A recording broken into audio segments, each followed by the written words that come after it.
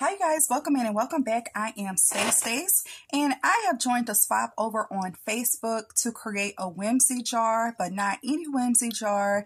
It had to be in a Halloween theme. So this is the jar that I selected. This is, I believe, a recycled pickle jar. I have cleaned it well, and then I wiped it down really well with some alcohol on the inside and the outside so far. And I have also taken some of this white acrylic paint, and I used one of these little sponge dabbers, and I created a cute little texture all around the jar, which I think turned out nice. Y'all, I don't know why, but I was really overthinking doing this jar. I started off with alcohol inks and totally made this really cool effect, but it wasn't the colors that I was going for. So after a couple of days of looking at it, I wiped it all off and started completely over. So this is like, I don't know, take 3, and I'm really satisfied so far with how this one is turning out. I would love to do this alcohol ink technique again. It just didn't go with this project though. Okay, so after the white paint, I then used some matte Mod Podge just to go over that. And then I used some of this decorative twine, and I went around maybe about 4 times around the jar. And I didn't want this to move, so I also used the Mod Podge on top of the twine, and I saturated it really well to get it stuck to the jar. And then I made this cute little double bow. This is still drying right now, but I attached it with some E6000. So far, this is what I have going on for the lid. I had this little cutie patootie candy corn in my stash looking like a Frankenstein. I had originally spray painted the entire top in gold, and then I decided I wanted it to be in this scruffy white, just like the jar. So I went in with the sponge dabber again, and I painted the top of the lid white. I then used E6000 to attach my little guy on top, and so he's not dry right now, so I have him setting. Also, so far, I've created this little jar jewelry. How cute is this? So I did use up some of my Hobby Lobby beads, and I also used some beads that have been in my stash. I actually used more beads that were already in my stash. And then I also added this cute little spacer bead here that I can add another charm or dangle off of, which I will do. Okay, so I have measured this appropriately, and this fits right over my jar like that. And so far, this is what the jar is looking like. Now, my original intent was to go in levels, so orange, green, and then yellow at the top, just like the little candy corn. But I don't think that it's going to work out quite like that with the items that I'm going to stuff in it. Okay, the first thing I'm going to put in this jar is some candy corn socks, and I want to wrap it away where I won't really see the tag. This as the bottom layer here. Yeah, I think that's cute already. Okay, it doesn't fit all the way around the jar, so I am going to see the tag. So I will probably add something over that. I don't know what yet. Okay, so that is going to be there. And then I want to arrange these cute little foam flowers on top.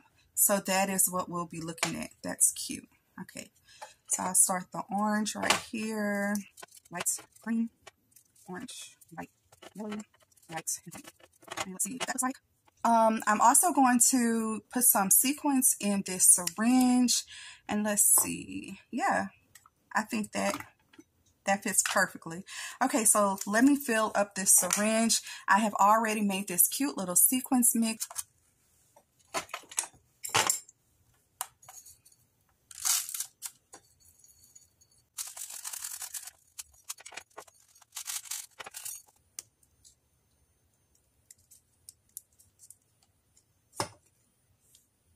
Okay guys, so I did not consider that when I filled this syringe up with the sequins, then it was going to be so tall that it actually would not fit into the jar. So I took all of the sequins out, but I went ahead on and decorated it anyway. I have this drying. I do have hot glue on it just to hold it in place, but I also put some E6000 on it so it won't go anywhere. And I am going to try to maneuver this in my jar.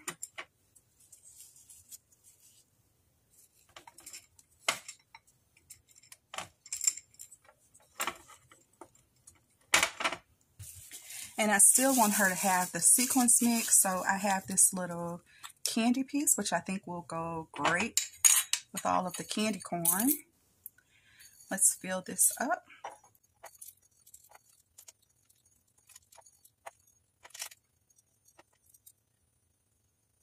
I will put some tape on this. Okay, so that is my little sequins mix, and I'll drop that right in the center. Okay, here is a bowl full of other goodies that I can stick in here, and I'm thinking about grouping some of these things together and adding them to bags so it won't be quite a mess. Oh, I also made this cute little keychain, but I wanted something to dangle off of here. So let me grab something. Okay, I have added this cute little tassel on the end of this keychain. And let's drop it somewhere in the middle as well.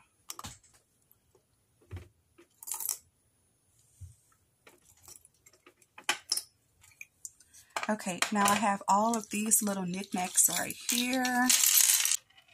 So let me grab some baggies.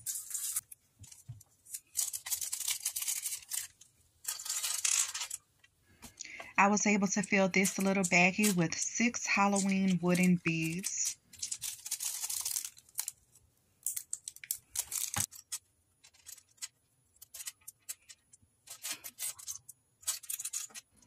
A handful of wooden Halloween buttons.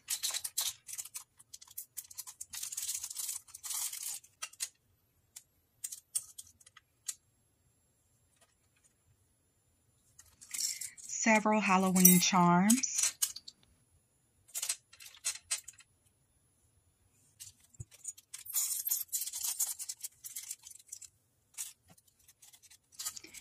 Some styrofoam bones.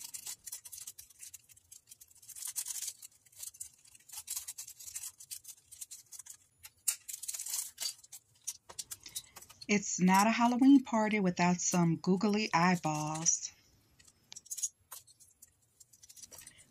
Glittery foam stickers.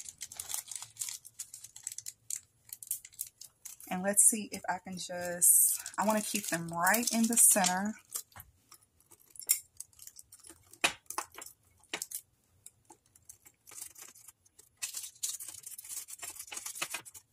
Okay, all that fits nice. Let's try to arrange these flowers in here again.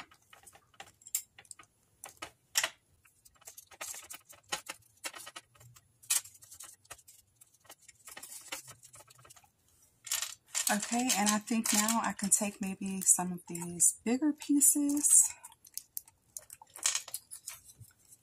Just get them in here.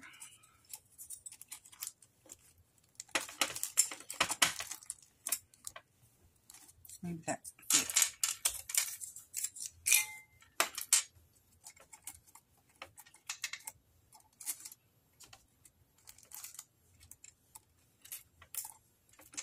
And then now some of this little confetti. I have some beads, buttons.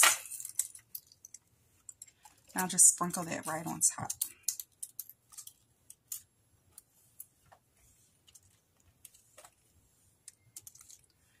Okay, let's see what else can fit in here.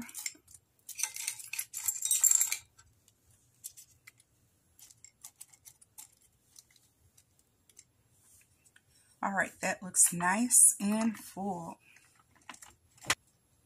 I do want a little dangle off of here, so I'll work on that next.